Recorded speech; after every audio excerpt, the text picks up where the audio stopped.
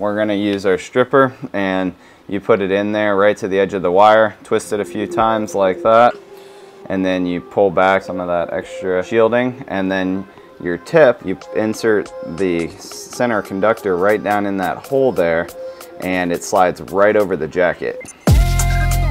Then you kind of wiggle it in, press it on, take your tip off, and then compress your fitting onto the cable. And this does connect to our LFE port right here. And then we're going to take power and connect to our surge protector here on the wall.